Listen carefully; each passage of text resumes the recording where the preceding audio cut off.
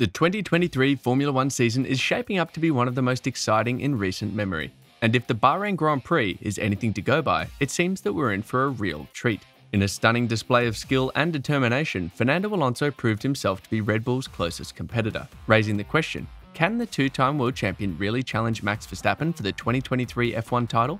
The Bahrain Grand Prix was a race that provided plenty of drama and excitement, but perhaps most notably, it gave fans a glimpse into what the 2023 season could hold. The performance of Fernando Alonso in particular was a highlight, with the two-time world champion showing that he still has the skill and determination to compete at the highest level. The Aston Martin team stunned onlookers with their impressive speed and agility. Their car was the second fastest race package on the grid, and it was the effervescent Fernando Alonso who showcased the car's potential, recovering from a slow start to expertly overtake both Mercedes drivers and his compatriot Carlos Sainz. Even Lance Stroll, who suffered a near-disastrous incident with Alonso at Turn 4, managed to secure a solid 6th place finish despite his wrist injuries and lack of preseason running. Aston Martin's success is all the more remarkable when you consider that they only switched to a Red Bull-inspired design philosophy in the early mid-2022, opening up new design routes and bolstering their team with high-profile signings. They signed Dan Fallows from Red Bull and Eric Blandon from Mercedes, while Aston Martin itself has a long-standing relationship with Mercedes. About the pace of the AMR 23, Alonso stated, "It's too good to be true. You're always expecting something you know will get a step back and get back to reality, but it seems real, the performance. Let's see in Jeddah. I'm curious to go to Jeddah and Australia. They're different circuits. I think Max touched on before, high-speed corners, very little degradation. I think in Bahrain we were strong on things we may not find in Jeddah and Australia. So if we are strong in the next two races, I think we will have a very good 2023. Fernando Alonso's impressive performance in the race suggested that his decade-long wait for a 33rd career victory could finally come to an end. However, as for a sustained title threat, it's a different story altogether. Despite their outstanding year-on-year turnaround, it's clear that Aston Martin is still on a journey towards such ambitions, and a title tilt in the 2023 season may be a fanciful proposition. Aston Martin boss Mike Crack said, "We don't know how much management the Red Bull had to do and did. I think it was quite comfortable for them just to get the mandatory tyres through and get the race to the end. We wanted to take a step forward. We did not say we want to beat Red Bull. Again, let's keep our feet on the ground. Let's work hard." It could be that in Jeddah, we're maybe 4th or 5th or 6th in terms of team rankings. I think let's enjoy today and we will continue to see how it goes on. After Sunday's race, Max Verstappen was asked if he would like to see Fernando Alonso challenge for the title in the 2023 Formula One season. In response, Verstappen expressed his admiration for the two-time world champion and suggested that he would be glad to see Alonso back at the front after some difficult seasons for him. Verstappen said, "I hope so for Fernando as well, because he has had a few years where he has not really had a possibility to fight at the front, so I'm happy to see him sitting here already in race 1. With Alonso and Lance Stroll finishing in P3 and P6 respectively for Aston Martin, Verstappen spoke highly of the British outfit.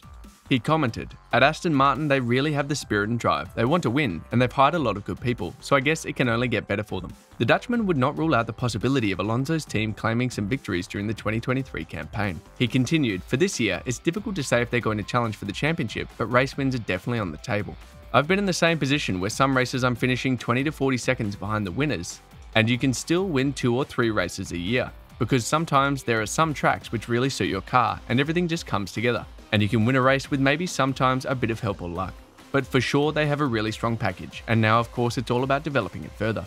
When Lawrence Stroll announced the return of the Aston Martin name to the Formula One grid in 2021, many expected big things from the Silverstone-based team. After all, the team was coming off its most successful season to date, with a maiden win and 3 podiums. However, the team's return to the sport was about as unspectacular as the debut entry of the iconic British marquee in the mid-1950s. Despite the acquisition of 4-time world champion and 53-time F1 race winner Sebastian Vettel, Aston Martin, like engine supplier Mercedes, was caught out by a minor but significant alteration to the technical rules that hit it harder than its competitors.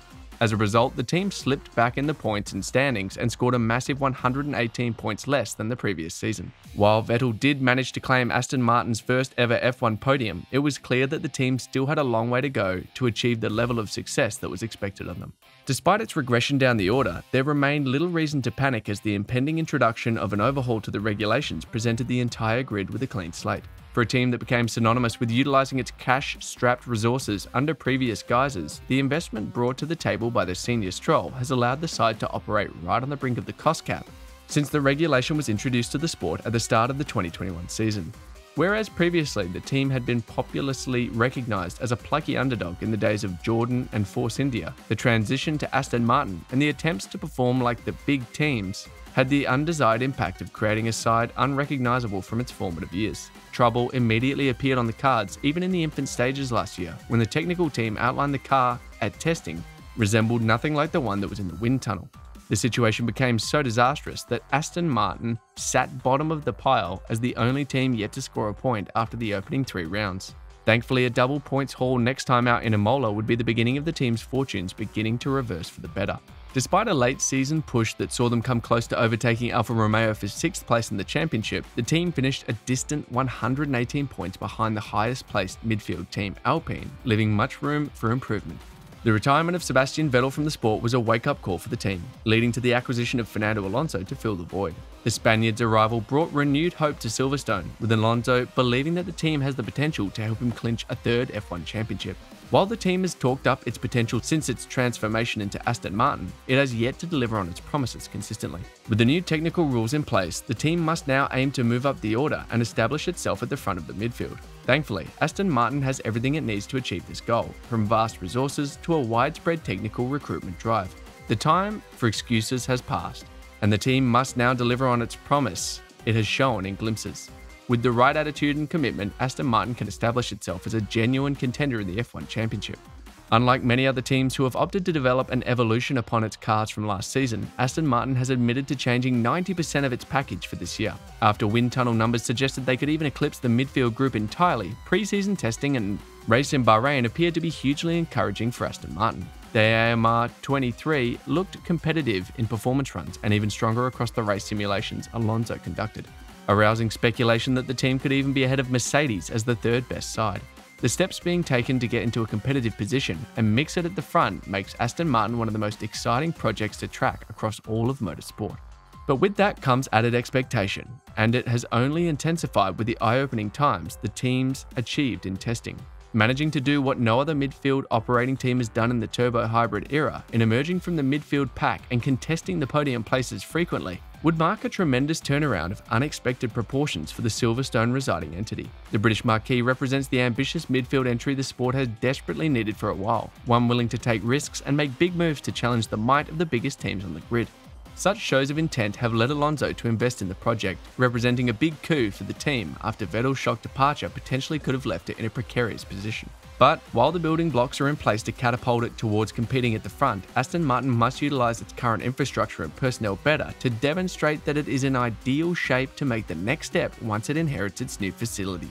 The Bahrain GP displayed positive signs that the tide might finally be turning for Aston Martin. However, the positive showing in Sakhir has considerably ramped up the pressure on the team. Aston Martin simply has to start delivering on expectations when it matters. They have started with the Bahrain Grand Prix last weekend, and they have to continue on that foot.